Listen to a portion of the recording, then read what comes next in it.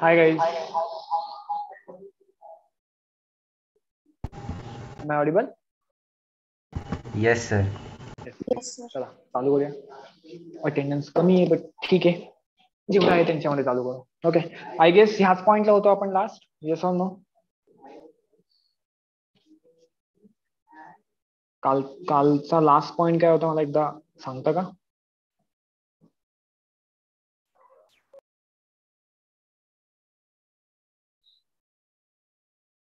Same point होता, different point होता?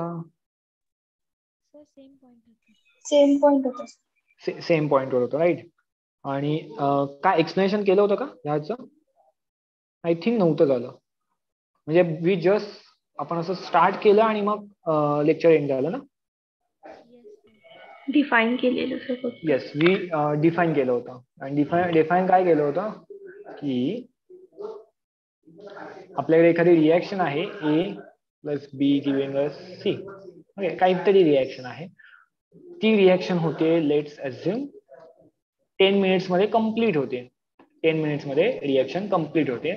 So what we do, we add a substance in it. एखादा x substance add करतो so that ती reaction 5 minutes मध्येच complete होईल.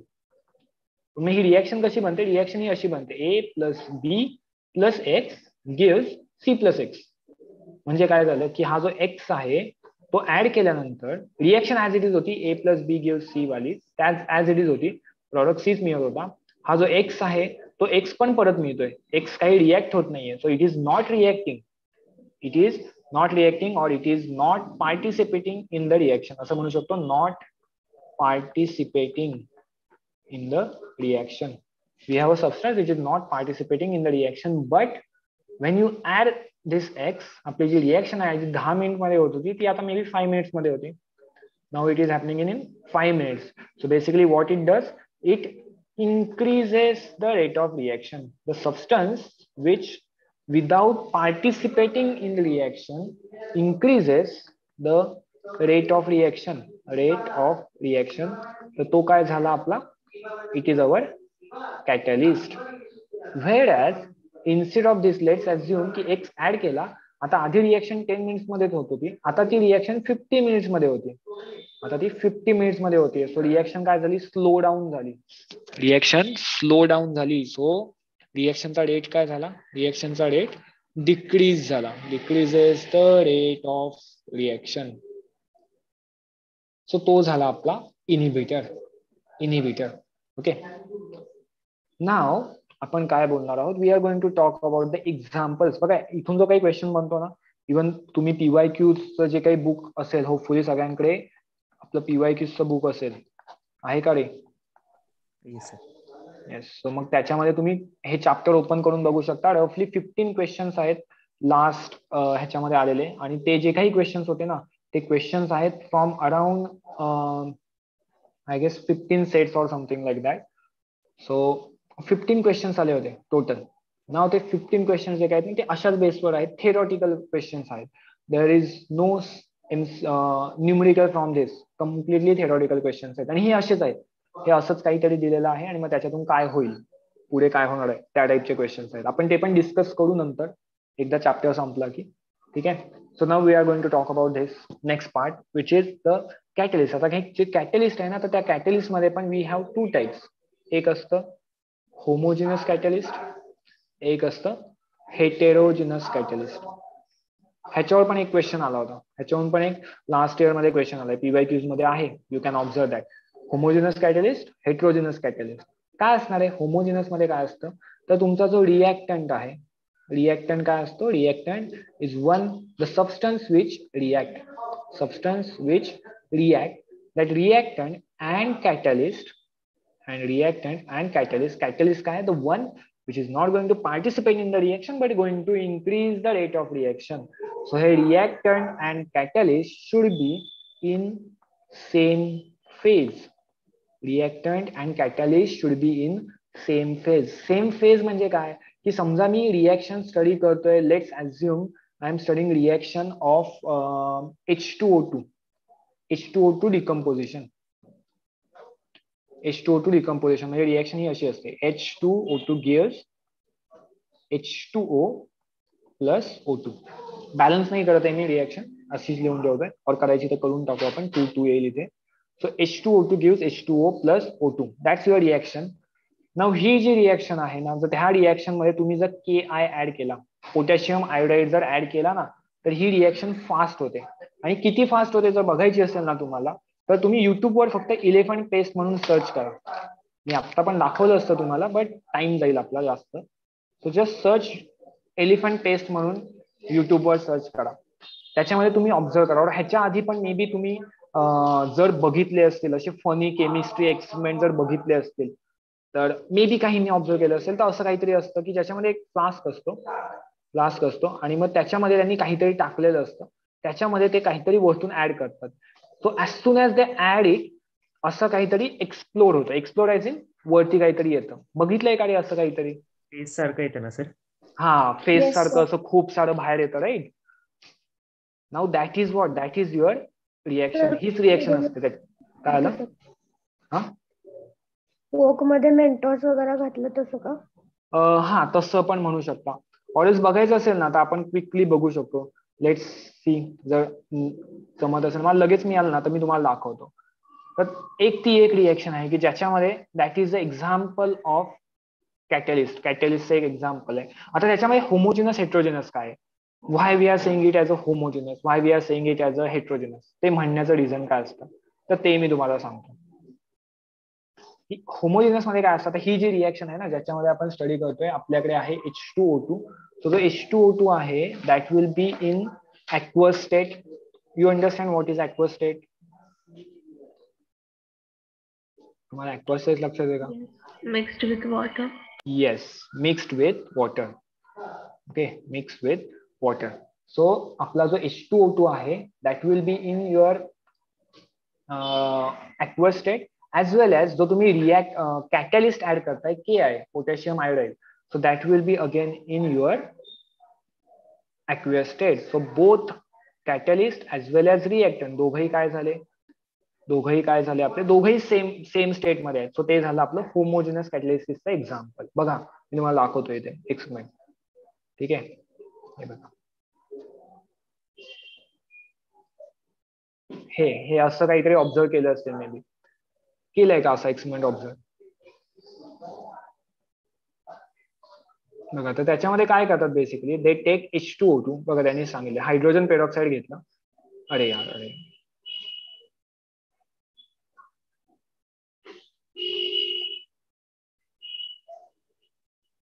C, हे दिसतंय काय होतंय? सो बेसिकली रिएक्शन आता काय होते, दिसली ना रे रिएक्शन? Yes sir. येस. आता एक्झॅक्टली काय होतं बघा ह्याच्यामध्ये.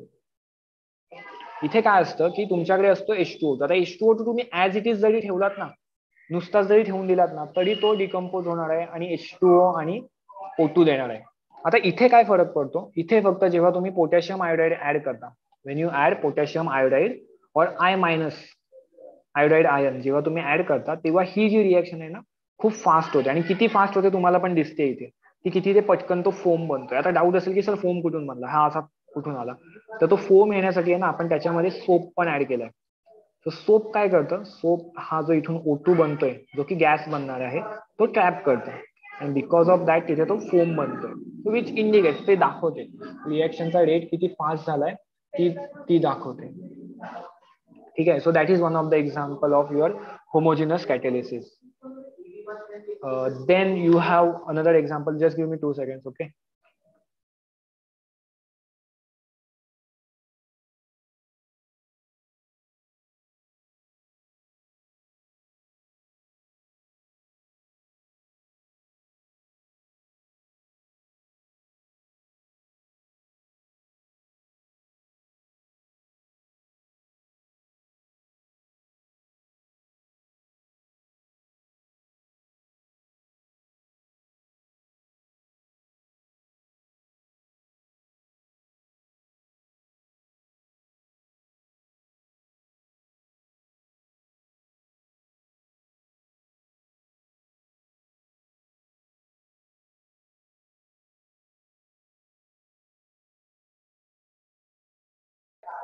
ओके.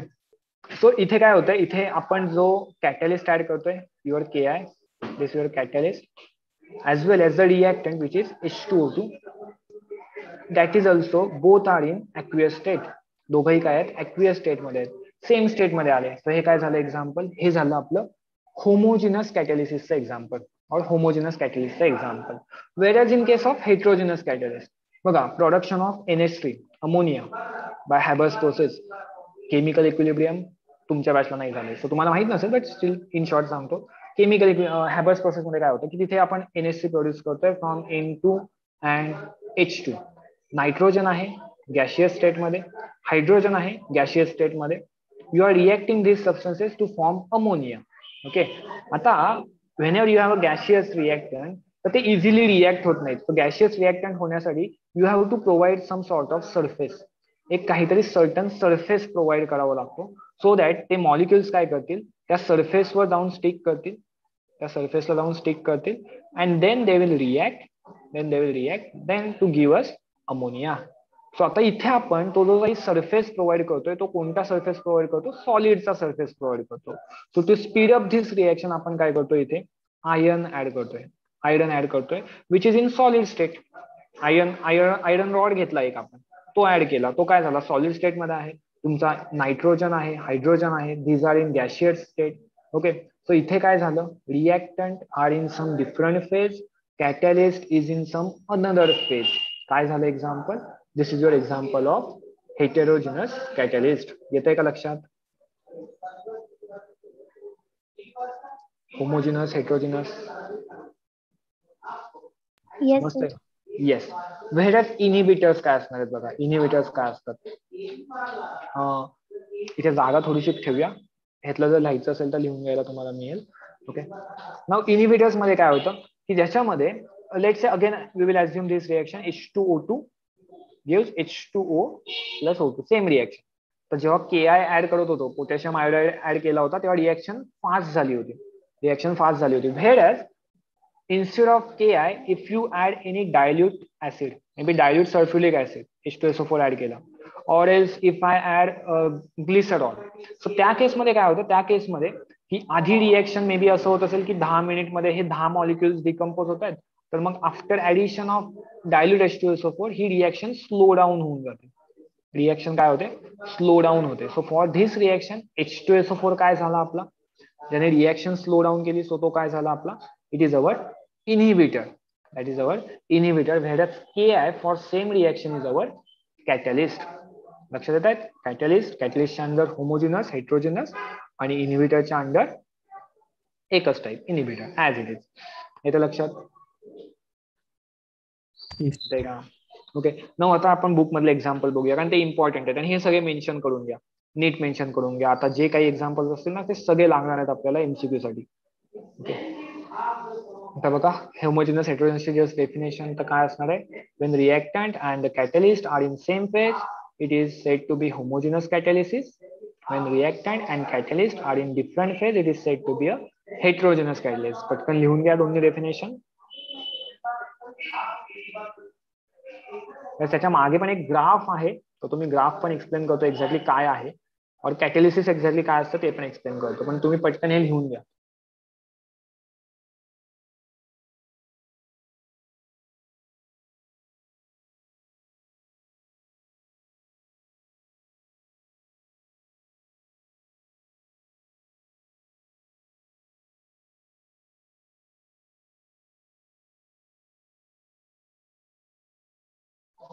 ओके लिहून झालंय डन ग्रेट बघा ह्याच्या मागे एक मी ग्राफ पण टाकलाय तो बेसिकली एक्सप्लेन काय करतोय तो एक्सप्लेन करतोय आपल्याला कॅटॅलिसिस फिनॉमिनन एक्झॅक्टली कॅटॅलिसिस म्हणजे कॅटॅलिस्ट काय कसा ऍक्ट करतो so C whenever there is a chemical reaction एखादी केमिकल रिएक्शन जेव्हा होते ना तेव्हा ती अशी स्ट्रेट फॉरवर्ड होत नाही ओके आणि जर ती स्ट्रेट फॉरवर्ड झाली जरी असते बघा रिएक्टंट आहे दिस इज युअर एनर्जी आपण ग्राफ कसला बघतोय ह्यालाच आपण म्हणतो energy profile diagram रिएक्शनचं this is your energy profile diagram नाव ह्याच्यामध्ये आपण काय करतोय we R observing it along energy along Y axis and reaction coordinate म्हणजे रिएक्शन मध्ये like reactant and product this R your reaction coordinate so you have reactant you have product now if you observe reactant having some energy which is higher than your product has some energy here somewhere here okay, so प्रोडक्टची कमी energy आहे.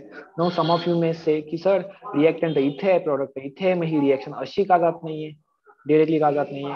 So हे directly जर असं झालं असतं ना रे, actual मध्ये जर झालं असतं ना, तर तुम्ही जेव्हा इथे असे उभे असता ना कुठेतरी, तर कंटिन्युअस तुमच्या अवतीभोवती रिएक्शन होतानाच दिसल्या असत्या, कंटिन्युअस रिएक्शन तशाच चालू राहिल्या असत्या. बट दॅट्स नॉट द केस. असं डिरेक्ट कन्व्हर्जन पॉसिबल नाहीये. सो हे कधी पण जेव्हा होतं तेव्हा रिएक्टंट जो आहे आपला, that reactant goes to a high energy state. Reactant काय करतो, तो जातो high energy state ला. It reaches this high energy state or it acquires some energy so that it will overcome that nuclear potential. एक potential असतं certain, ते cross करायचंय, overcome करायचंय. So whenever it want to convert in product मध्ये convert झालेला जेव्हा पाहिजे असतो, तेव्हा रिएक्टंट मध्ये एनर्जीची ऍडिशन होते. So it reaches this state, a high energy state, which is term as activated complex, and then it crosses this barrier to go towards product side, to get in to product. आता whenever you add a catalyst, जसं की H2O2 होता ना, so H2O2 काय करणार होता, H2O2 समजा मी हा H2O2 इथे कन्सिडर केला, तर तो काय करणार होता, it was going to absorb some energy to reach this activated complex condition, and then it will convert into product which is H2O and O2. Now whenever you add any catalyst, say Ki, जेव्हा तुम्ही catalyst add करता, तर catalyst काय करतो, catalyst provides a different path for your reaction. It provides a different path to your reaction, which is a low energy path, but obvious low energy असला पाहिजे तरच ती फास्ट होणार रिएक्शन. सो तो काय करतो, त्या रिएक्शनला एक डिफरंट पाथ देतो की ज्याच्यामध्ये जी आधी रिक्वायर्ड एनर्जी होती to form this activated complex, G required होती आधी एनर्जी EA, त्यालाच म्हणतो आपण EA which is activation energy, ती डिक्रीज होऊन जाते. सो कॅटलाइज रिएक्शन मध्ये ती काय असते, ती कमी असते कम्पेअर टू अनकॅटलाइज रिएक्शन, ती कमी असणार आहे. सो दॅट आता रिएक्टंटला कन्व्हर्ट होण्यासाठी, प्रोडक्ट मध्ये कन्व्हर्ट होण्यासाठी कमी एनर्जी लागते, विच इज इझिली पॉसिबल. जेवढी कमी एनर्जी ते इझिली कन्व्हर्जन होणार आहे. सो हे रिएक्शनचा रेट काय होतो, बिकॉज एनर्जी कमी लागते, रिएक्शनचा रेट इन्क्रीज होऊन जातो. Okay, this is your कॅटलिसिस phenomenon. Hopefully definition दोन्ही लिहिल्या असतील. ग्राफ ड्रॉ करायचं असेल तर ग्राफ ड्रॉ करून घ्या पटकन.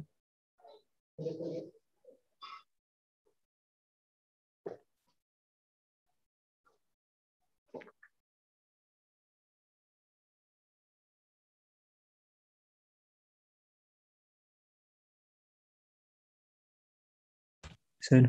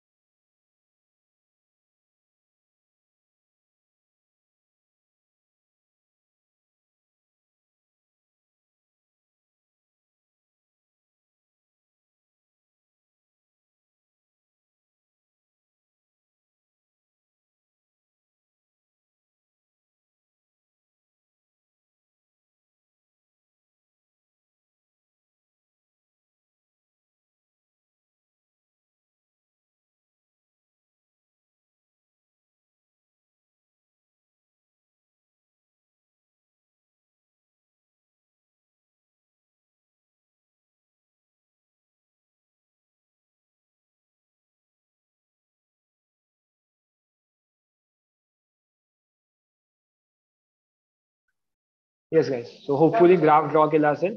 So we'll go for the next part. Okay, now we'll talk about the examples of the reaction. One is first one, जी आतापर्यंत आपण रिपीटेडली लिहून घेतली आहे. H2O2 gives H2O plus O2. Okay, ह्याच्यामध्ये आपण काय करतो, we add I minus ion, iodide ion. ह्यालाच म्हणतो आपण iodide ion. Ki is nothing but iodide ion. Ki काय करतो, Ki ionic compound आहे which will give us K plus I minus. So हे जे I minus ion बनतात ना, iodide ions, this help us to speed up this reaction. So this is the example, one of the example of your homogeneous catalysis. आपण इथे homogeneous चे example बघतोय की जिथे catalyst as well as reactant both are in same phase. That's your first example. Secondly, the term as lead chambers process. बघा हे words खूप important आहेत. या वर्ड्स वर फोकस करा.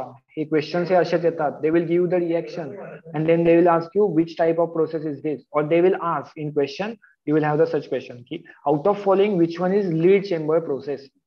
Out of following which one is lead chamber process. So तेव्हा समजलं पाहिजे की लीड चेंबर प्रोसेस म्हटलं की इट इज SO2 का कन्वर्जन इन SO3.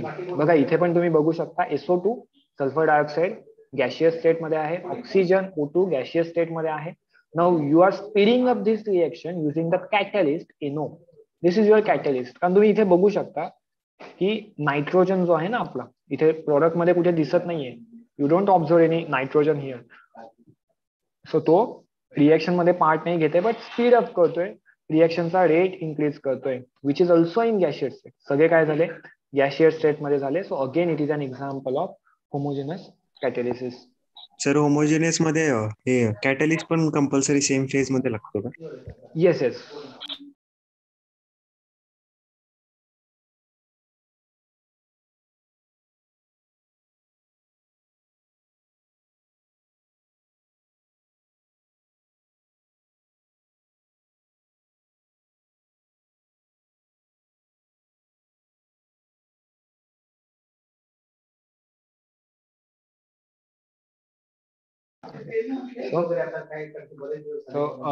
इथे होमोजिनसची ती कंडिशन कशी आहे. तू काय म्हणला आणि क्वेश्चन काय विचारला अगेन मला परत विचार. होमोजेनियस मध्ये कॅटलिस्ट पण सगळं सेम फेज मध्ये लागतो. कोण कोण सेम फेज मध्ये लागतो पण हे बघ होमोजिनस साठी रिएक्टंट ओके अँड कॅटलिस्ट हे सेम फेज मध्ये असले पाहिजेत. ठीक आहे, हे सेम फेज मध्ये असले पाहिजेत. प्रॉडक्ट कसा बनतोय doesn't matter. For example this reaction he reactant आहे गॅसमध्ये, कॅटलिस्ट आहे गॅसमध्ये, त्याचा product बनतोय. So product solid बनतोय. Homogeneous कॅटलिसिस. Reactant आहे लिक्विड, कॅटलिस्ट आहे लिक्विड, त्याचा प्रॉडक्ट बनतोय गॅस बनतोय. होमोजिनस कॅटलिसिस. ठीक आहे, रिएक्टंट कॅटलिस्ट प्रॉडक्ट. पण रिएक्टंट आहे सॉलिड, कॅटलिस्ट आहे लिक्विड आणि प्रॉडक्ट बनतोय मग सॉलिड लिक्विड गॅस काही पण बनू दे, काही फरक नाही पडत, काहीही बनेल. ते काय झालं example. This is your heterogeneous कॅटलिसिस. Condition काय आपली reactant and catalyst should be in same phase. This is your condition of homogeneous कॅटलिसिस. Doesn't matter तुमचा प्रॉडक्ट काय बनतोय, प्रॉडक्टची फेज काही पण असेल फरक पडणार नाहीये. ओके होपफुल लक्षात आलं. हे होतं आपलं H2O2 डिकम्पोजिशन. फर्स्ट होतं H2O2 डिकम्पोजिशन. सेकंड आहे लीड चेंबर प्रोसेस की ज्याच्यामध्ये SO2 is being converted into SO3 in presence of NO as a catalyst. Okay and the third one is the hydrolysis of your sucrose. This is your sucrose. Sucrose काय असतो. ही अशी reaction लिहू नका, tension नका घेऊ, एवढं नाही लिहायचंय आपल्याला, एकदम शॉर्ट मध्ये लिहायचंय. टायटल द्याल third रिएक्शनला hydrolysis of sucrose. Sucrose काय असणार आहे, फॉर्म्युला काय असतो रे C12 अरे बोलिए C12H22O11 आणि हायड्रोलिसिस करताय. हायड्रोलिसिस काय असतं, हायड्रोलिसिस म्हणजे addition of H2O. You R हायड्रोलायझिंग sucrose C12H22O11 in with H2O. ह्यांची जी रिएक्शन आहे दिस is your hydrolysis. Now if you do this reaction in presence of H plus as in acid. H plus काय indicate करतो, H plus indicate करतो की acid आहे. So if you perform this reaction, you get glucose C6H12O6, fructose which is also C6H12O6. Sir formula same आहे, फक्त structure वेगळं आहे म्हणून मी हे स्ट्रक्चर ड्रॉ करून ठेवले तिथे. हे स्ट्रक्चर आहेत त्यांचे. So this is your hydrolysis of sucrose की ज्याच्यामध्ये पण तुमचे reactant and catalyst all are in same phase. Okay so these R your examples of homogeneous कॅटलिसिस. लिहिले का रे सगळे. घ्या पटकन लिहून. हे स्ट्रक्चर ड्रॉ करू नका, मी सांगतोय परत, स्ट्रक्चर नका ड्रॉ करू, फक्त ही रिएक्शन लिहून घ्या, एवढीच लिहायची रिएक्शन. आणि एवढंच लक्षात ठेवा कोणाला कोण कॅटलिस्ट आहे. For lead chamber process catalyst NO, for decomposition of H2O2 catalyst iodide ion, and finally hydrolysis of sucrose, catalyst is H plus. This is important. झालं लिहून? Yes, sir. All right. Now we'll talk about the heterogeneous catalysis. Examples. आपल्याला फक्त examples बघायचे. Example मधूनच questions आहेत. Heterogeneous catalysis. So यातलं first example आहे आपल्याकडे N2 plus thrice of H2 gives NH3. आता सांगितलं production of ammonia. Production of ammonia. NH3 is your ammonia. So he G reaction आहे ना industry level ला whenever you perform this reaction in presence of Fe as a catalyst. Fe as a catalyst. बघा इथे खूप काही आहेत, ऍरोवर खूप काही प्रेझेंट आहेत, पण त्यातला जो कॅटलिस्ट आहे इज युअर Fe. आता मग बाकीचे काय करतात, तर बाकीचे आहेत ना ते प्रमोटर्स आहेत, त्यांना आपण प्रमोटर्स म्हणतो. खूप सारे वेगवेगळे वर्ड्स येतात तुम्हाला, होपफुली डोक्यावरून चालले नाहीयेत. हे काय आहेत तुमचे प्रमोटर्स आहेत. प्रमोटर्स म्हणजे काय की ह्या प्रोसेसला ते हेल्प करतात, प्रमोट करतात. आता ही जी काही फिनॉमिनॉन होतो हा कसा होतो, तर basically you provide a solid surface. Let's assume की हा एक सरफेस आपण प्रोव्हाइड करतो या रिएक्शनला.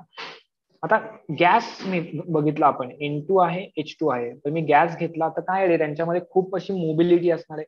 मोबिलिटी असणार आहे म्हणजे काय, ते खूप असे मूव्ह होणार आहेत. So if they are moving continuously in motion आहेत, तर ते एकमेकांशी इझिली रिॲक्ट नाही होणार. They won't react easily, but त्यांची मोबिलिटी आपण जर डिक्रीज केली, if I decrease the mobility, त्या केसमध्ये काय होईल, त्या केसमध्ये हे इझिली रिॲक्ट होतील. राईट, इझिली रिॲक्ट होतील. सो बेसिकली जेव्हा हे Fe जेव्हा तुम्ही सॉलिड सरफेस प्रोव्हाइड करता तेव्हा काय होतं की नायट्रोजन आहे N2, हायड्रोजन आहे H2, तो काय होतो ह्या सरफेसवर ऍब्झॉर्ब होतो. I am saying absorb, spelling चुकवत नाही मी, बरोबर सांगतोय. ऍब्झॉर्प्शन वेगळं असतं, ऍब्झॉर्प्शन वेगळं असतं. ऍब्झॉर्प्शन मध्ये काय असतं, ऍब्झॉर्प्शन म्हणजे त्याच्यामध्ये एक बॉडी दुसऱ्या बॉडीच्या आतमध्ये ट्रान्सफर होते. आतमध्ये जसं की आपण घेतलं वॉटर आणि त्याच्यामध्ये स्पंज ठेवला, तर वॉटर काय होणार आहे त्या स्पंजच्या आतमध्ये जाणार आहे. सो ते झालं ऍब्झॉर्प्शन. ए बी, इथे बी आहे. वेळेस ऍब्झॉर्प्शन काय असतं, डी. ऑलमोस्ट सेम आहे, ए बी आहे एक डी आहे. ऍब्झॉर्प्शन मध्ये काय होतं की जिथे एक बॉडी दुसऱ्या बॉडीच्या आतमध्ये नाही जात, पण ती फक्त सरफेसला स्टिक होते. ती काय होते, सरफेसला स्टिक होते, जे की इथे ऑब्झर्व होतं. आपला N2 and H2 gets absorbed on your Fe surface, ion surface. Now he process fast करणार, ही पण प्रोसेस स्लो होऊ शकते. तर ही प्रोसेस थोडी फास्ट करण्यासाठी आपल्याला K2O आणि L2O3 हेल्प करतात. सो त्यांना आपण काय म्हणतो, त्यांना म्हणतो आपण promoters, K2O L2O3. With that इथे अजून एक लक्षात ठेवा की इथे मॉलिब्डेनम म्हणून पण युज होतो. ओके, मॉलिब्डेनम पण इथे यूज होणार आहे ऍज अ प्रमोटर. हा एक क्वेश्चन आला होता, हा पण एकदा क्वेश्चन आला होता की कोण ऍज अ प्रमोटर ऍक्ट करतो आणि काही ऑप्शन्स होते. So molybdenum here will act as a promoter. Okay, so this is your another example of heterogeneous कॅटलिसिस की जिथे तुमचा product reactant N2 H2 are in gaseous state, whereas your catalyst is in solid state. Different phase झाल्या, different phase झाल्या. So different phase आल्या, so it is your heterogeneous catalysis. Okay, next example. Next आहे आपल्याकडे हायड्रोजनेशन. हायड्रोजनेशन reaction, हायड्रोजनेशन म्हणजे काय असतं, addition of H2. हायड्रोजनेशन is addition of H2, त्याला म्हणतो आपण हायड्रोजनेशन. Whereas रिमूव्हल ऑफ H2 असेल, H2 रिमूव्ह करताय, तर ते काय झालं, ते झालं आपलं डिहायड्रोजनेशन. ज्यांनी ऑर्गॅनिक स्टडी केलंय त्यांना हे थोडेफार रिलेटेबल वर्ड वाटत असतील. खूप सारे रिएक्शन आहेत, हायड्रोजनेशन, हायड्रोजनेशन, सल्फोनेशन, खूप सारे रिएक्शन आहेत आपल्याकडे. So हायड्रोजनेशन, addition of H2. Okay, so तुमच्याकडे व्हेजिटेबल ऑइल आहे, त्या vegetable ऑइलला you R converting in वनस्पती घी. व्हेजिटेबल ऑइल काय असतं की ज्याच्यामध्ये कार्बन कार्बनचं डबल बॉन्डिंग आहे. ओके, आणि व्हेरियस वनस्पती घी मध्ये काय असणार आहे, कार्बन कार्बनचं सिंगल बॉन्डिंग असणार आहे. सो तुम्ही अल्किन तिथे कार्बन कार्बन मध्ये डबल बॉन्डिंग असणार आहे, त्याला तुम्ही अल्केन मध्ये कन्वर्ट करताय. You R converting your alkene in alkane. Alkane carbon carbon single bond, carbon carbon single bond, alkane carbon carbon double bond, alkene. So when you are converting alkene in alkane, H2 addition करताय, ठीक है, H2 चे addition करताय. So if you add here nickel, तर nickel काय करणार, nickel will speed up this reaction. आता इथे H2 तुमचा आहे इन गॅशियस स्टेट, रिएक्टंट आहे गॅशियस स्टेट, व्हेरियस जर निकेल मेटल ऍड केलाय which is in solid state, तो असतो सॉलिड स्टेट मध्ये. काय झालं हे पण एक्झाम्पल झालं तुमचं हेट्रोजिनस कॅटॅलिसिसचं. ओके, लिहून घ्या पटकन दोन्ही एक्झाम्पल्स. आणि एक लास्ट फक्त आहे ते लक्षात ठेवा, ह्याची काही रिएक्शन नाही आपल्याकडे, जे ऑटोमोबाईल कॅटॅलिस्ट कन्व्हर्टर, कॅटॅलिटिक कन्व्हर्टर, ज्याच्यामध्ये हे बेसिकली इंजिन मध्ये रिएक्शन होते. गाडीचं इंजिन असते ना, तिथे ती रिएक्शन होते. तर त्याच्यामध्ये तिथे पण एक कॅटलिस्ट यूज केला जातो, ज्याच्यामध्ये जनरली जे एअर पॉल्युटन्स असतात, से for example carbon monoxide, nitric oxide, carbon monoxide, nitric oxide, हे जे एअर पॉल्युटन्स असतात ना, तर तो जेव्हा तुम्ही एक ऑटोमोबाईल कॅटॅलिटिक कन्व्हर्टर ऍड करताय, जेव्हा कॅटलिस्ट ऍड करताय, तेव्हा काय होतं, तर हे जे काही आहेत CO, तर CO will get converted into CO2, CO2 मध्ये कन्व्हर्ट होईल. और नायट्रिक ऑक्साईड आहे ते इनटू O2 मध्ये कन्व्हर्ट होईल. तर हे कन्व्हर्जन होतं इंजिन मध्ये. So that is again one of the another example of your कॅटॅलिसिस. इथे पण हा पण अगेन एक क्वेश्चन आला होता एमसीक्यू मध्ये, आला होता, ज्याच्यामध्ये एक ते सेंटेन्स आहे, the catalyst is poison bye absorption of lead. जो तुम्ही कॅटॅलिस्ट ऍड करताय ना, कॅटॅलिस्ट बिकॉज ऑफ लीड, जर तुमच्या पेट्रोल मध्ये लीड असेल, आधी पेट्रोल जे होतं ना त्याच्यामध्ये लीड ऍड केलं जायचं, आता नाही होत, आधी व्हायचं. सो ते बिकॉज ऑफ लीड काय होतं, तर तो कॅटॅलिस्ट पॉइझन होतो. पॉइझन म्हणजे काय, पॉइझन देणं. तुम्हाला पॉइझन दिलं काय, मरून जाल ना, तसं आपला कॅटॅलिस्ट पण जेव्हा त्याला पॉइझन देतो मरून जातो म्हणजे त्याची ऍक्टिव्हिटी कमी होऊन जाते. ऍक्टिव्हिटी बेसिकली डिक्रीज होते, म्हणजे पॉइझन झाला तो. So because of this lead, ज्याला PB त्याचा ॲटॉमिक सिम्बॉल, सो लीड काय करतो, आपल्या कॅटॅलिस्टला पॉइझन करतो. ठीक आहे, आला होता हा पण एमसीक्यू मध्ये आला होता. स्ट्रेट फॉरवर्ड क्वेश्चन होता की out of following metals who will poison your automobile catalyst. घेतलं का लिहून? मॉलिब्डेनम, ते आहे मॉलिब्डेनम, स्पेलिंग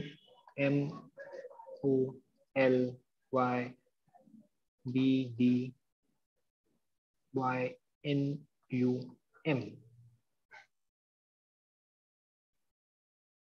जसं तुम्ही K2O और Al2O3 ऍड करताय ना, तो same way you can add molybdenum as element आहे तो पिरियड टेबल मध्ये. नाही, पिरियड टेबल पण नाही झाले ना तुमचं.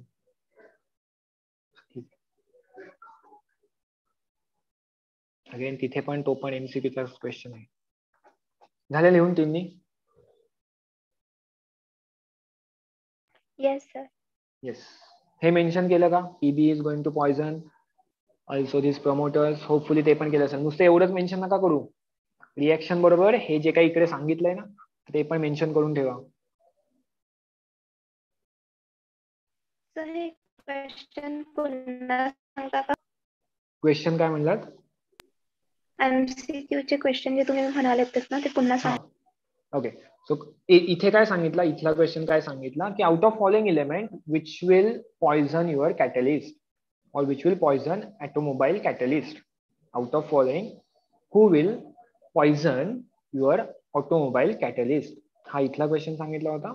आणि इथे सांगितला होता out of following who will act as promoter.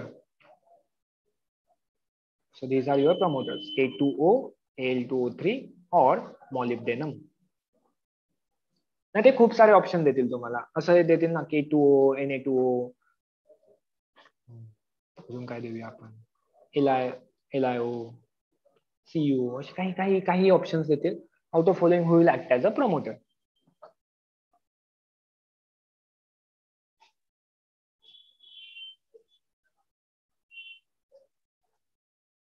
और अगेन मी सांगितलं, जसं मगाशी सांगितलं की कॅटॅलिस्ट लक्षात ठेवा, कोणत्या रिएक्शनला कोणता कॅटॅलिस्ट आहे ते लक्षात ठेवा. सो तो असेल की for production of ammonia who will act as a catalyst, for this conversion vegetable oil to वनस्पती घी or for hydrogenation. For hydrogenation who will act as a catalyst? Nickel. He reaction आपण study करतो organic मध्ये पण, तिथे पण अल्किनच्या reactions आहेत in chapter 15.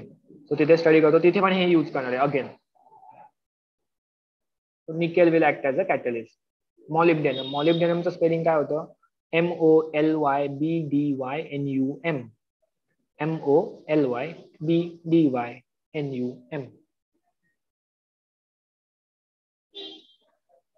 झालं लिहून? झालं असेल तर आपण जाऊया नेक्स्ट पेजवर. नाव लास्ट 2 रिएक्शन बघायचे आता आपल्याला फायनली. एवढेच लक्षात ठेवायचं त्यातलं. 2 रिएक्शन आहेत इनिबिटर्स. इनिबिटर्स कोण कोण आहेत? तर फर्स्ट आहे आपल्याकडे CHCl3 chloroform.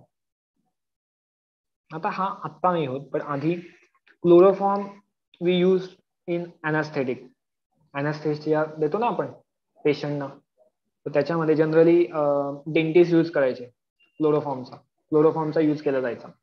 But later on ते रिअलाइज झालं की ट्रीटमेंट करून झाल्यावर थोड्या दिवसांनी त्यांना पॉइझन होते. का होत होतं? बिकॉज हा जो CHCl3 आहे ना, तो O2शी रिएक्ट करून it forms COCl2. It forms COCl2 carbonyl chloride, which is a poisonous substance. Carbonyl chloride, which is a poisonous substance. So, whenever you were using CHCl3 as anesthesia, आता directly आपण तोंडामध्ये तो use करणार आहे, but obvious आहे direct contact येतोय बॉडीशी. Now जेव्हा तो convert होतोय पॉइझन होतोय त्याच्यातून. So when you add for this reaction, आता हे इझिली होते. एअर ऑक्सिडेशन आहे, म्हणजे तुम्ही नुसता CHCl3 बाहेर जरी ठेवला ना तरी तो रिएक्ट करतो. तुम्ही आता लॅबमध्ये बघाल केमिस्ट्रीचे प्रॅक्टिकल इन केस केलेत, 11-12 जनरली नसतं हे, बट इन केस तुम्ही पुढे पण केलं केमिस्ट्रीमध्ये कंटिन्यू, तर तिथे बघाल की CHCl3 आहे ना असं एकदम पॅक बॉटलमध्ये ठेवला जातो. व्हाय? कॉज जर तो ओपन बॉटलमध्ये ठेवला, असं ओपन करून ठेवला, तर तो एअरशीच रिएक्ट करणार आहे. एअरशीच रिएक्ट करून काय करणार आहे? कार्बोनिल क्लोराईड फॉर्म करणार आहे. ओके. आता तुम्ही ह्या रिएक्शन मध्ये समजा इथेनॉल ऍड केलं. इफ यू ऍड इथेनॉल काय असतं? C2H5OH. So if you add ethanol in this reaction, तर त्या केसमध्ये ह्याचं जे प्रोडक्शन आहे ते स्लो डाऊन होऊन जातं. रिएक्शन काय होते? सप्रेस होते, स्लो डाऊन होते, इनहिबिट होते. सेमच कन्सेप्ट आहे, डिफरंट वर्ड आहेत फक्त. So when you add ethanol for this reaction, हे जे काही प्रोडक्शन आहे आपल्या क्लोरोफॉर्मचं कन्व्हर्जन आहे कार्बोनिल क्लोराईड मध्ये, ते स्लो डाऊन होऊन जातं. So here ethanol will act as a inhibitor. Ethanol काय करणार आहे? इनिबिटर म्हणून ऍक्ट करणार आहे. व्हेअर सेकंड एक्झाम्पल आपण बघितलं मगाशी H2O2चा. कोणाला ऍड केला होता रे इनिबिट करण्यासाठी या रिएक्शन मध्ये? H2SO4 और ऍसिड म्हणू शकतो आपण. एखादं डायल्यूट ऍसिड घेऊ शकतो और ग्लिसरॉल घेऊ शकतो. Okay. So if you take this, then this will slow down the reaction. जे काही डिकम्पोजिशन होणार आहे ते काय होईल? इथे स्लो डाऊन होऊन जाईल. So they will also act as your inhibitors again. दुसरी रिएक्शन पण असेल आहे. सो इथे आपल्याकडे आहे वरती ethanol, whereas here you are adding glycerol or dilute acid. दोघांपैकी काहीतरी ऍड करतो. Dilute acid generally H2SO4 add करतो आपण. नुसता ऍसिड और H2SO4 कसंही लक्षात ठेवा. आणि इकडे वरती इथेनॉल ऍड करतोय. MCQ बनणार आहे. बघा संडेला आपल्याला टेस्ट द्यायची. संडेच्या टेस्ट मध्ये बघा काय काय क्वेश्चन्स येतात त्याच्यावर. झालं लिहून?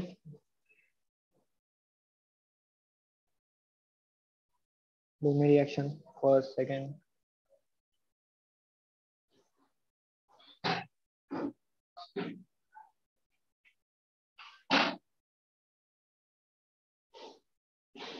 आता 2 पॉइंट आहेत, मी पटापट एक्सप्लेन करतो आता उरलेले 2 पॉइंट, सो दॅट आपला ऍब्झॉर्प्शन पार्ट कव्हर होऊन जाईल. Now we R only left with the collide part. So अर्धा पार्ट झाला चॅप्टरचा, अर्धा पार्ट आहे तो पुढच्या वीक मध्ये कव्हर करून टाकू.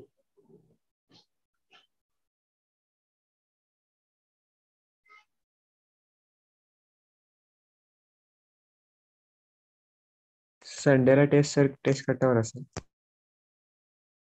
संडेची टेस्ट ना? हा मोस्टली टेस्ट कट्ट्यावरच असेल. एल्स मी पेपर प्रोव्हाइड करेन तुम्हाला ग्रुपवर.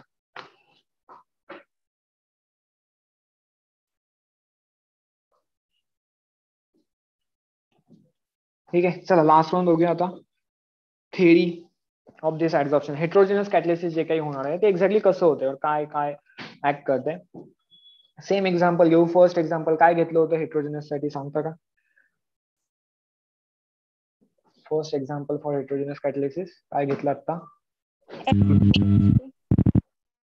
N2 3H2 here's twice of NH3 in presence of Fe.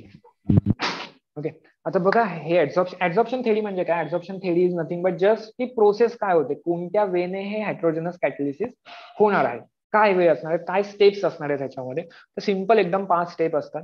एक असतं diffusion, then ऍडसॉर्प्शन, intermediate formation, desorption, product formation. I know काही नाही घेत, सांगतो मी आता one by one. Diffusion, what is diffusion? Diffusion is nothing but just a flow. Diffusion काय असतं? Flow असतो. कसा फ्लो असतो? फ्लो असतो from hi concentration to low concentration. Flow कसा असणार आहे? From hi concentration to low concentration the flow होतो, त्याला आपण डिफ्युजन म्हणू शकतो. We can see it as a diffusion. नाव तुमच्याकडे एक गॅस चेंबर आहे, ठीक आहे, गॅस चेंबर आहे ज्याच्यामध्ये तुम्ही काय केलंय, N2H2 ऍड केलंय. मे बी इनपुट देताय तुम्ही N2, इकडून N2 ऍड होतोय, इकडून H2 ऍड होतोय, असं आपण समजू. आणि ह्याच्यामध्ये आपण इथे आपला मेटल ऍड केलाय, इथे आपण मेटल ऍड केलाय, असा हा मेटल सरफेस आहे इथे. सो काय होईल, इथे N2 चं कॉन्सन्ट्रेशन बघा, N2 कुठून ऍड करतोय, इथे करतोय, H2 इथून ऍड करतोय, सो त्याचं कॉन्सन्ट्रेशन तिकडे जास्त आहे, इथे काहीच प्रेझेंट नाहीये. सो हे N2H2 काय करतील, हे फ्लो करतील. गॅस आहेत ना, इझिली फ्लो होतात, गॅस कंटिन्युअसली फ्लो होणार आहेत. So gas will flow. Okay, so this will be the diffusion. First step मध्ये काय होईल, डिफ्युजन होईल. Know after diffusion there is a ऍडसॉर्प्शन. मी आता सांगितलं ऍडसॉर्प्शन काय आहे, की एक बॉडी दुसऱ्या बॉडीच्या सरफेसला जाऊन स्टिक होते. म्हणजे ही बघा, ही अशी बॉडी आहे ना आपली, तर मग दुसरी बॉडी कोणतरी येऊन त्या सरफेसला स्टिक करते, त्या सरफेसवर जाऊन स्टिक करते. So that is your ऍडसॉर्प्शन. काही सरफेसला जाऊन त्याने स्टिक केलं. सो N2H2 काय करणार आहेत, N2H2 will stick to this surface. त्या सरफेसवर असे स्टिक होते N2H2 अँड सो. नाव वरच्या पार्टमध्ये, इकडच्या पार्टमध्ये हे मोबाईल गॅस होते, कंटिन्युअसली मूव्ह होत होते, इकडून तिकडे फिरणार. N2 गॅस आहे समजा, तो असा असा कुठे पण फिरत बसतो कंटिन्युअसली. बट जेव्हा ते स्टिक होत आहेत त्या सरफेसला, त्याची मोबिलिटी डिक्रीज होतीये. So N2 will come in contact with H2. N2 will come in contact with H2 आणि मग ह्याच्यातून काय होईल, ह्याच्यातून बघा 3 H2 आहेत असं समजू आपण, हा एक H, हा एक H2, असे 3 H2 अँड हे N2, हे कंबाईन होतील and then they will give here NH3. So हे होताना there will be a intermediate formation, की ज्याच्यामध्ये जे बॉन्डिंग आहे ना, ते एका नायट्रोजनचं दुसऱ्या नायट्रोजनशी आहे, एका हायड्रोजन दुसऱ्या हायड्रोजनशी पण आहे, प्लस ते मेटलशी पण आहे, हे असं काहीतरी एक स्टेज असेल. एका केसमध्ये NN ट्रिपल बॉन्ड आहेत, that is your N2. NH3 मध्ये नायट्रोजन हायड्रोजन हायड्रोजन हायड्रोजन, हे असे बॉन्ड आहेत. सो हे होतं ना, इथून N2 चं NH3 बनताना it will go through a intermediate state. Intermediate मध्ये मध्ये कुठेतरी इंटरमिजिएट स्टेट, N2 ह्या इंटरमिजिएट स्टेट मध्ये जाईल अँड देन तिथून तो प्रॉडक्ट बनवेल. सो इथे आपल्याकडे प्रॉडक्ट बनणार आहे. इनिशियली आपल्याकडे होते N2 अँड H2 जे डिफ्युजन झालं त्यांचं. कुठे झालं, from higher concentration to lower concentration, और बेसिकली ते N2H2 जाऊन गेले मेटलच्या जवळ गेले. सो जेव्हा ते जवळ जाणार आहेत, तिथे ते काय होणार आहेत, त्या सरफेसवर ऍडझॉर्ब होणार आहेत. After adsorption they will form a intermediate, की जिथे आपल्या नायट्रोजनचं दुसऱ्या नायट्रोजनशी पण बॉन्डिंग आहे, प्लस 3 हायड्रोजनशी पण बॉन्डिंग बनते. पार्शियल बॉन्डिंग असेल इथे. बॉन्डिंग कसं असणार आहे, पार्शियल बॉन्डिंग आहे, कम्प्लीट बॉन्डिंग नाहीये. So you will get a intermediate. Now that intermediate will convert in to your product. आता जेव्हा प्रॉडक्ट बनतोय, ऍडझॉर्प्शन कोणाचं होतंय, ऍडझॉर्प्शन होतंय N2 आणि H2 चं. आपण सांगितलं होतं बघा, हे केमिकल ऍडझॉर्प्शन आहे. केमिकल ऍडझॉर्प्शन कसं असतं, सिलेक्टिव्ह असतं. सो इथे N2 आणि H2 ऍडझॉर्ब होऊ शकतात, Fe वर ऍडझॉर्ब होणार आहेत, बट NH3 होणार आहे का, तर नाही, NH3 नाही होणार आहे, Fe वर NH3 नाही होणार आहे. सो जसा NH3 बनेल तो काय होईल, तो निघून जाईल, आणि ह्यालाच काय म्हणतो आपण, दिस इज युअर डिसऑर्प्शन. सो तिथे काय होणार आहे, आपलं डिसऑर्प्शन होणार आहे. Which will give us a complete separate product NH3. इथे लक्षात काय स्टेप्स आहेत त्या?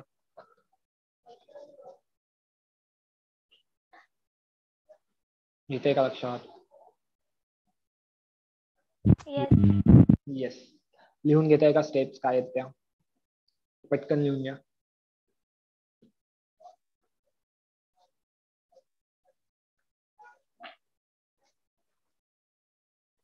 आज लेट चालू केलं ना लेक्चर आपण, तो लेट चालवू शकतो. बायोचं किती वाजता आहे? आज नाही. नाहीये. ग्रेट. मस्त मस्त. जास्त वेळ नाही घेणार आहे मी, अजून 5 मिनिटच घेणार आहे. हे लिहून घ्या पटकन. सो एक लास्ट पॉइंट कव्हर करून टाकू.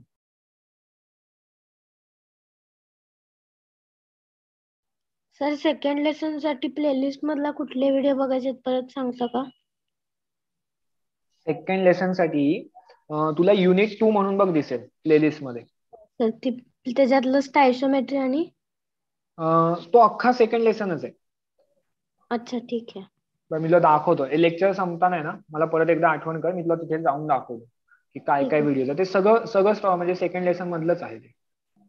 पर्सन कंपोजिशन, स्टॉइशियोमेट्री आणि कॉन्सन्ट्रेशन 3 पॉइंट येतात त्याच्यामध्ये. पूर्ण प्लेलिस्ट मध्ये का? हा पूर्ण प्लेलिस्ट मध्ये. ठीक आहे सर. पर्सेंट कंपोजिशन आणि स्टॉइशियोमेट्रीला प्रॉपर ते नेमिंग त्याच वेने असेल. पर्सेंट कंपोजिशन 1, 2, 3 असं काहीतरी. आणि जे कॉन्सन्ट्रेशन आहे ते आपण आत्ताच शिकलो होतो मध्ये कधीतरी. सो ते त्या डेट वाईज असेल काहीतरी. ठीक आहे सर, बघते मी. ओके. सो मी तुम्हाला थिअरॉटिकल 3 पॉईंट एकदम शॉर्ट मध्ये एक्सप्लेन करतो. होपफुली तुम्हाला समजतील, कारण पटकन एक्सप्लेन करणार आहे. नाही समजले तर सांगा मला वाटल्यास, पण ठीक आहे ना, पटकन एक्सप्लेन करूया. So now we R going to talk about the solid catalyst K futures. एखादा सॉलिड कॅटलिस्ट घेतला की त्याचे ऍडव्हान्टेज काय असतात, त्याचे फ्युचर्स काय असतात. सो पुढे का जात नाही. So important features of solid catalyst एक काय आहे की first catalytic activity. Catalytic activity काय आहे तर त्याची सिलेक्टिव्हिटी एक असते की प्रॉपर काही कॅटलिस्ट काही सर्टन कॅटलिस्ट सर्टन गॅसला मध्येच कॅटलिस्ट म्हणून ऍक्ट करणार आहे. फॉर एक्झाम्पल इथे ही रिएक्शन घेतली होती N2H2 ची. तर तिथे आपण कोणता पण मेटल घेतला आणि ठेवला तर तो कॅटलाइज करेल का रिएक्शन? तर असं नाही. तो कोणता पण नाहीये, तो स्पेसिफिक असणार आहे, पर्टिक्युलर रिएक्शन साठीच तो असणार आहे. ह्यांची जी काही ऍक्टिव्हिटी असते, कॅटॅलिटिक ऍक्टिव्हिटी असते, ती कशावर डिपेंडेंट असते तर तुम्ही त्याच्यामध्ये जो बघितला असेल सेकंड पॉइंट तो होता adsorption. It was related to adsorption, right. So इथे ऍडझॉर्प्शन होत होतं की नाही. आणि ऍडझॉर्प्शन कशावर डिपेंडेंट असतं? ऍडझॉर्प्शन डिपेंडेंट असतं तुमच्या सरफेसवर, सरफेस एरियावर.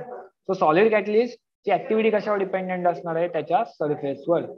जेवढा जास्त सरफेस एरिया तुम्ही प्रोव्हाइड करणार तेवढं जास्त ते कॅटलाइज करणार रिएक्शनला, तेवढं ते जास्त कॅटलाइज करणार आहे. So first thing, activity will be dependent on its surface area. Secondly, activity will be dependent on the strength. Strength काय? आता स्ट्रेंथ बघा काय आहे. इथे जर तुम्ही फिनॉमिनॉन बघितलं असेल तर काय होत होतं, एक कॅटलिस्ट होता, एक सॉलिड सरफेस होता, त्याच्यावर ऍडझॉर्प्शन होत होतं. ऍडझॉर्प्शन कोणतं आहे? आपलं केमिकल ऍडझॉर्प्शन आहे. सो तिथे काहीतरी इंटरॅक्शन होणार आहेत, बॉन्ड बनणार आहेत, व्हॅन डर वॉल्स इंटरॅक्शन आहे की नाही. तो एन आहे, तर त्यांच्यामध्ये एक बॉन्ड बनतोय. आता इमॅजिन करा की आपल्याकडे कॅटलिस्ट आहे Fe आणि N, ह्यातला बॉन्ड आहे तो खूपच स्ट्रॉंग बनला, खूपच जास्त स्ट्रॉंग बनला. तर काय करावं लागेल? We have to supply some energy so that हा बॉन्ड ब्रेक होईल. Yes or no? Yes. Yes. So असं असून चालेल का की तो बॉन्ड जो आहे तो खूपच स्ट्रॉंग बनतोय? नो. सो काय झालं पाहिजे? हा जो काही बॉन्ड बनतोय हा तसा वीक असला पाहिजे. ऍडझॉर्ब केलं पाहिजे त्या सॉलिडने, आपल्या गॅसला ऍडझॉर्ब केलं पाहिजे, बट जो काही बॉन्ड बनेल that should be weak bond, और असाच बॉन्ड बनला पाहिजे जो इझिली ब्रेक होऊ शकतो. That bond between, second point बघा मी काय सांगतोय, bond between adsorbed and ऍडझॉर्बंट. Hopefully हे वर्ड विसरत नाही आहात तुम्ही. ऍडझॉर्बेट काय, ऍडझॉर्बंट काय? शुड बी, शुडंट बी, और शुडंट बी म्हणून आपण, शुडंट बी व्हेरी स्ट्रॉंग. खूप जास्त स्ट्रॉंग नसला पाहिजे. जर खूप स्ट्रॉंग झाला तर ते डिसऑप्शन होणारच नाही, आणि डिसऑप्शन नाही झालं तर सरफेस एरिया परत अवेलेबलच होणार नाही. नेक्स्ट ऍब्झॉर्प्शन पण तर झालं पाहिजे, प्रॉडक्ट निघून तर गेला पाहिजे. तर प्रॉडक्ट निघूनच नाही गेला तर नेक्स्ट ऍब्झॉर्प्शन होणारच नाही, रिएक्शन थांबून जाईल. कॅटलिस्ट काय उपयोगाचा असं. सो बॉन्ड काय असला पाहिजे, वीक असला पाहिजे. That shouldn't be very strong. First point होता की त्याचा सरफेस एरिया खूप जास्त असला पाहिजे. It should have sufficient surface area to absorb as many molecules. जेवढे जास्त रिएक्टंटचे मॉलिक्युल ऍब्झॉर्ब करणार आहे तेवढं जास्त ते कॅटलिसिस होणार आहे. So these R the 2 points which are important आणि जे रिलेटेड असतात कॅटॅलिटिक ऍक्टिव्हिटीशी, की सरफेस एरिया जास्त, ऍक्टिव्हिटी जास्त, बॉन्ड वीक, ऍक्टिव्हिटी जास्त. So these R the 2 of the main point. आता हे जे काही 2 ऍक्टिव्हिटीज आहेत ना, हा मेनली डी ब्लॉक इलेमेंट खूप इझिली दाखवतात. डी ब्लॉकचे जे इलेमेंट आहेत, डी ब्लॉक म्हणजे मधले, एस नंतर डी येतो 3 to 12 मध्ये. तर तिथले जे मेटल्स आहेत दे show really good activity such as iron, आत्ताच बघितलं आपण, vanadium, chromium. So these are the elements which show really good activity towards so many gases. खूप सारे गॅस बरोबर. फॉर एक्झाम्पल O2 घ्या, or any organic gases घ्या, ethane, methane, ते gases. So त्यांच्यासाठी D block is going to show really good activity. Okay. Whereas if you take a group 1 element, group 1, group 2 element, ते काय आहेत रे, ते खूप strong bond बनवतात की नाही, they form ionic bond. Ionic bond बनवतात group 1, 2. They are going to easily lose the electron. ते काय करणार आहेत, इलेक्ट्रॉनचा लॉस इझिली होणार आहे, तिथे इलेक्ट्रॉन लॉस इझिली पॉसिबल आहे. सो त्यामुळे they are going to form really strong bonds, जे की नको आहेत आपल्याला. खूप जास्त स्ट्रॉंग बॉन्ड झालेले नको आहेत आपल्याला, वीक बॉन्ड पाहिजेत. त्यामुळे ग्रुप 1, 2 च्या कम्पॅरिझन मध्ये आपले ग्रुप डी चे 3 to 12 they are going to show a better activity. Okay, that's your first about the catalytic activity. Secondly, the catalytic selectivity. Again, back to the original point, जिथे आपण chemist option आणि physics option बघितलं होतं, त्याच्यामधले 2 points बघितले होते. त्याच्यामध्ये बघताना आपण एक मेन्शन केलं होतं की फिजिक्स ऑप्शन जे आहे ना ते सिलेक्टिव्ह नाहीये. फिजिक्स ऑप्शन कोणावर पण होऊ शकतो. फॉर एक्झाम्पल डस्ट घेतली मी, तर ती डस्ट कशावर पण जाऊन बसेल. असं नाही की डस्ट कारवरच बसेल, बाईकवरच बसेल, जे काही त्याच्या समोर असेल त्या सगळ्यावर जाऊन बसू शकते. डस्टचा ऍब्झॉर्प्शन आहे ना, काही पण घ्या, त्या कशावर पण होणार आहे. It is not selective, non selective process आहे. का नॉन सिलेक्टिव्ह प्रोसेस आहे, ते फिजिक्स ऑप्शन आहे ना रे, ते कोणामध्ये पण होऊ शकतं. But Wien you talk about the chemist option, chemist option कसं आहे, केमिस्ट ऑप्शन कम्प्लिटली सिलेक्टिव्ह आहे. केमिस्ट ऑप्शन जे आहे ते कम्प्लिटली सिलेक्टिव्ह आहे, की तुम्ही आयरन घेतला तर त्याच्यावर कोण पण ऍब्झॉर्ब नाही होणार आहे. त्याच्यावर कोणीतरी असं स्पेसिफिक काहीतरी ऍब्झॉर्ब होणार आहे, की N2 ऍब्झॉर्ब होईल, बट O2 ऍब्झॉर्ब होईल का, तर वी डोंट नो, होईल की नाही. H2 ऍब्झॉर्ब होईल, पण मग त्याच्यावर Cl2 पण ऍब्झॉर्ब होईल का, तर we don't know. That is totally selective, completely selective procedure आहे, जी की आपण रिएक्शन्स मध्ये पण बघू शकतो. की आपण एखादी रिएक्शन घेतली, conversion of C2H4, we take conversion of C2H4. आता ही जी रिएक्शन आहे ना, ही एका पर्टिक्युलर कॅटलिस्टच्या प्रेझेन्स मध्ये काहीतरी एक प्रोडक्ट देईल, दुसऱ्या कॅटलिस्टच्या प्रेझेन्स मध्ये दुसराच प्रोडक्ट देईल. आपण एक्झाम्पलने बघू. सेकंड पॉईंट आपण एक्झाम्पलने बघूया. बघा हा जो पॉईंट आहे ना, हा पॅराग्राफ बघा मी इथे खूप घाण करून ठेवली. हा बुक मधला एक पॅराग्राफ आहे, मी ऍज इट इज मेन्शन केलाय. तुम्ही आता लिहित नका बसू, वेळ जाईल आपला. हा बुक मधलाच पॅराग्राफ आहे. सो फक्त हा तुमच्या नोटबुक मध्ये मेन्शन करून ठेवा, कॉज इम्पॉर्टंट आहेत हे points. Fe, V, Cr, these are really good catalysts, especially D block metals. These are really good catalysts compared to your group 1 and 2. Okay, इथे पण हे तर 1, 2 मधलेच आहेत, तर 1, 2 मधलेच आहेत, पण ते 1, 2 मधले सगळे नाही, तर काहीच Mg, Li, they will absorb O2 selectively. O2 absorb करतील, पण बाकीचे गॅस नाही करणार आहेत. Okay, magnesium, lithium, they will absorb O2 very easily, but बाकीचे गॅसेस ते इझिली absorb नाही करणार आहेत. हा बुक मधलाच पॅरा आहे, तुम्ही मेन्शन करून घ्या नंतर. सेकंड पॉईंट म्हणतो की कॅटॅलिटिक सिलेक्टिव्हिटी, की काही कॅटलिस्ट आहेत, they are going to give a specific product, they are totally selective, completely selective आहेत. For example he reaction C2H4, ethylene घेतला आपण, इथिन डबल बॉन्ड बनलेला आहे, कार्बन कार्बन मध्ये डबल बॉन्ड आहे. आता ह्याच्यामध्ये if we perform this reaction in presence of PD और PT, प्लॅटिनम, पॅलेडियम, PdAl2O3 च्या प्रेझेन्स मध्ये समजा जर रिएक्शन केली, तर रिएक्शन आपल्याला ऍसिटाल्डिहाइड देतो. ऍसिटाल्डिहाइड काय असतो, carbon with 3 bonds and C double bond OH, हा असा प्रोडक्ट देतो इन प्रेझेन्स ऑफ पॅलेडियम और platinum. This will give ऍसिटाल्डिहाइड. Whereas if you instead of पॅलेडियम if you take AG और AU, सिल्वर गोल्ड जर घेतलं ना इथे, तर त्यांच्या प्रेझेन्स मध्ये it is going to give ethylene oxide. पीडीच्या presence मध्ये ऍसिटाल्डिहाइड, AgAU च्या प्रेझेन्स मध्ये it is going us ethylene oxide. हा पण आला होता रे, MCQ मध्ये क्वेश्चन आला होता की कोणाच्या प्रेझेन्स मध्ये काय देते. और असे इथिलीन दिला होता, इथिलीन होता, प्रोडक्ट सांगितला होता की ऍसिटाल्डिहाइड बनतोय, तर रिएक्टंट काय असेल, कॅटलिस्ट काय असेल, आणि कॅटलिस्ट मध्ये फर्स्ट ऑप्शन हा होता. Option A is this, option B is दिस. हा येऊ शकतो असा क्वेश्चन म्हणजे ऑलरेडी आलेला आहे, बुक मध्ये तुम्ही बघू शकता. टार्गेटच्या बुकमध्ये तुम्हाला क्वेश्चन मिळेल आता. So this is your first example. इथे कॅटलिस्ट चेंज केला बघा, रिएक्टंट सेम आहेत, C2H4O2, इथे पण C2H4O2 रिएक्टंट सेमच आहेत, बट जो प्रोडक्ट आहे विथ चेंज इन कॅटलिस्ट तुमचा प्रोडक्ट चेंज होतोय. एकदा ऍसिटाल्डिहाइड मिळतोय, एकदा इथिलीन ऑक्साईड मिळतोय. दिस इज युअर कॅटॅलिटिक सिलेक्टिव्हिटी. सेम आपल्याकडे डिफरंट एक्झाम्पल आहे.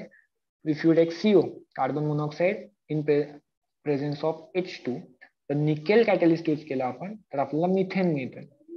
तर निकेल म्हणून कॅटलिस्ट यूज केला तर आपल्याला मिथेन मिळतोय. Whereas instead of nickel, if I use copper, निकेलच्या ऐवजी मी कॉपर घेतला इन प्रेझेन्स ऑफ ZnOCr2O3. बघा अख्खं लक्षात ठेवायची गरज नाही, तुम्ही निकेल आणि CU जरी लक्षात ठेवलं ना तरी चालून जाईल, कारण आपण MCQचं बोलतोय ना. तर MCQ मध्ये ते रिलेटेबल समजून जातं इझिली. CU ला जरी लक्षात ठेवलं तरी त्याच्या समोरचं लक्षात येतं. सो निकेलच्या प्रेझेन्स मध्ये मिथेन येतोय, व्हेअरएज CUच्या प्रेझेन्स मध्ये आपल्याला मिथेनॉल मिळतोय. एकदा अल्केन मिळत होता, व्हेअरएज इथे अल्कोहोल मिळालं. ओके, नुसतं हे प्रॉडक्ट लक्षात नका ठेवू, तर ते काय बनलंय ते लक्षात ठेवा. तुमच्याकडे कार्बन मोनॉक्साईड असेल तर ते निकेलच्या प्रेझेन्स मध्ये तुम्हाला अल्केन देते, कॉपरच्या प्रेझेन्स मध्ये तुम्हाला ते अल्कोहोल देणार आहे. ओके, लिहून घ्या पटकन. मी एक लास्ट शेवट, रिएक्शन लर्न करायची गरज नाहीये, अजिबात लर्न करू नका रिएक्शन. तुम्हाला क्वेश्चन येणार आहेत ना ते असेच येणार आहेत की कॅटलिस्ट कोणता कुठे युज होतोय त्याच्यावरच बेस्ड MCQs आहेत. सो तुम्हाला रिएक्शन काहीच लर्न करायचे नाही इथे. ऑर्गॅनिक मध्ये रिएक्शन करायचे आपल्याला डिटेलमध्ये, इथे नाही करायचे. इथे ह्या एवढ्याच येणार आहेत की कॅटलिस्ट कोण आहे आणि कोणत्या रिएक्शन साठी कोणता युज होईल. सो फक्त हे लक्षात ठेवा, इथिलीन ऍसिटाल्डिहाइड आहे तर तिथे PD युज करतोय, इथिलीन ऑक्साईड बनतोय तर तिथे आपण Ag युज करतोय. आणि लास्ट वन मी सांगतो एकदम शॉर्ट मध्ये, द शेप सिलेक्टिव्ह कॅटलिसिस झिओलाइट्स. तर झिओलाइट्स काय असतात, झिओलाइट्स मध्ये तुमच्याकडे असतो SiO2 और SiO4. आता ह्याचं एक क्लस्टर असतं, cluster is like a continuous structure, खूप मोठं स्ट्रक्चर असतं. SiO2 असे काहीतरी असे क्लस्टर बनवणार, एक कॉम्प्लेक्स स्ट्रक्चर बनवणार. सो आता ह्याच्यामध्ये सिलिकॉन ऑक्सिजन सिलिकॉन बॉन्ड असतात, हे अशा टाईपचे बॉन्ड्स असतात. आता ह्याच्यामध्ये झिओलाइट्स काय असतात, तर झिओलाइट्स मध्ये या सिलिकॉन ऑक्सिजन सिलिकॉन मधला हा जो सिलिकॉन आहे ना तो आपण अल्युमिनियमने रिप्लेस करतो. सो आपल्याकडे बॉन्डिंग कसं बनतं, SiO-Si. सो SiO-Si चं असेल त्यांना आपण सिलिकेट्स म्हणतो. These R your silicates. मग त्या सिलिकेट्स मध्ये जर तुम्ही एक SiAl ने रिप्लेस केलाय, तर ते काय झाले, ते झाले तुमचे झिओलाइट्स, SiO-Al बॉन्डिंग आले. तर हे कसे असतात, हे कॉम्प्लेक्स असं क्लस्टर बनवतात की ज्याच्यामध्ये पोरस स्ट्रक्चर असतं, म्हणजे खड्डे असतात, छोटे छोटे खड्डे असतात की ज्यांचे एक फिक्स शेप असतात. काहींचे सर्क्युलर शेप असतील, काहींचे रेक्टँग्युलर शेप असतील, काहींचे सिलेंड्रिकल शेप असतील. खूप सारे डिफरंट शेप्स हे बनवू शकतात. डिफरंट झिओलाइट्स खूप असे डिफरंट शेप बनवतात. सो आता हे कॅटलिस्ट म्हणून कुठे वर्क करणार आहेत की जिथे जे रिएक्टंट आहेत ते त्या शेपमध्ये एक्झॅक्टली फिट होत आहेत. If particular reactant is fitting in that particular shape, then तो कॅटलिस्ट म्हणून वर्क करेल. जर तो रिएक्टंट आहे तो ह्या शेपमध्ये बसतच नाहीये, if it is not fitting in that shape, then it won't work as a catalyst. So this is your last point, which is shape selective catalysis by zeolites. हे फक्त एक्सप्लेन करण्यासाठी दिलंय, हे बुक मध्ये नाहीये, तर लक्षात नका ठेवू. हे फक्त दाखवण्यासाठी दिलंय मी तुम्हाला की हे शेप्स बघा कसे आहेत. इथे बघा हा असा बनलाय, हा असा शेप बनतोय, हेक्सागोनल शेप मिळतोय एका ह्याच्यामध्ये. वेळेस इथे बघा, इथे थोडा हा सर्क्युलर शेप मिळतोय, सिलेंड्रिकल शेप बनतात, हे असे सिलेंडर बनणार आहेत. वेळेस इथे हा कॉम्प्लेक्स शेप बनतोय, खूपच कॉम्प्लेक्स शेप बनतोय. इथे पण सिलेंड्रिकल बनतोय, पण डायमेन्शन वेगळे आहेत. इथलं डायमेन्शन 0.57:0.61 आहे, वेळेस इथलं डायमेन्शन 0.45:55 आहे. हे लक्षात नाही ठेवायचंय, अगेन मी सांगतोय, बुक मधला नाहीये, हे फक्त तुम्हाला अंडरस्टँड करण्यासाठी दाखवलंय. जे झिओलाइट्स असतात, different झिओलाइट्स have different shapes now on basis of shape, तो जो रिएक्टंट त्या शेप मध्ये फिट होणार आहे त्या पर्टिक्युलर रिएक्शनला ते ऍज अ कॅटलिस्ट म्हणून वर्क करतील. So they are shape selective. त्या हेक्सागोनल शेप मध्ये जर तो फिट होतोय एखादा रिएक्टंट तरच ती रिएक्शन कॅटलाइज होणार आहे. आलेत का रे लक्षात तिन्ही पॉइंट? येस. सो एकदा आजचा होमवर्क, उद्या लेक्चर नाहीये आपलं, आजचा होमवर्क काय आहे तुम्हाला? सो जे काही आता झालं बघा, लास्ट पॉइंट आहे shape selective. So from book का पेज 1, बुक का पेज 1 म्हणजे केमिस्ट्री बुकचं नाही, लेसनचं. युनिट 11 चालू आहे ना आपला, सो त्याचं पेज 1, युनिट 11च्या पेज 1 पासून जिथे शेप सिलेक्टिव्ह एंड होतोय तिथपर्यंत जायचंय तुम्हाला. तिथपर्यंत रीड करत जायचंय आणि तुमच्या नोट्स बनवायच्यात आणि त्या सबमिट करायच्या. ओके.